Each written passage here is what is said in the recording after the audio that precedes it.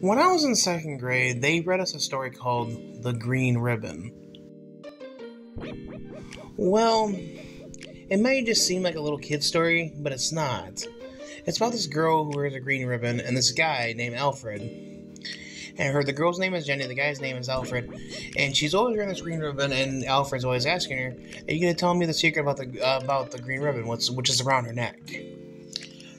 And then she's like, "No, I'm not gonna tell you." They get married. He's just like, "Now since we're married, can you tell me the secret of your green ribbon?" She says no.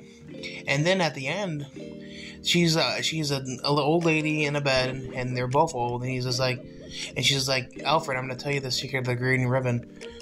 So can you please untie the ribbon?" So he does, and her head comes off. Now that might be just that's not very scary.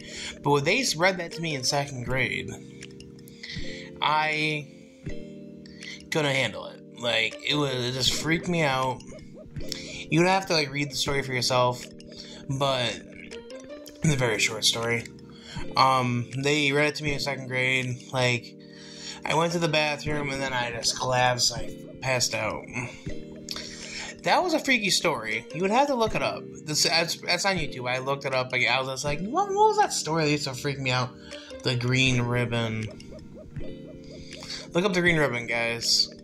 Because when I was in school, I passed out. And I had to end up going home because I passed out. I ended up feeling better when I left. But yeah, that story freaked me out and it made me pass out at school. Why would they read that to us? That's not a kid's story, especially in the second grade. I guess if we were older, maybe the fifth grade, maybe. But in second grade, come on, why would they read that to us? That's the school system for you.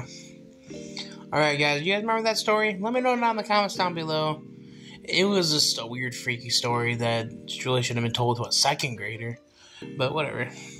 All right, guys, hope you guys are enjoying your day. And I'll see you next time.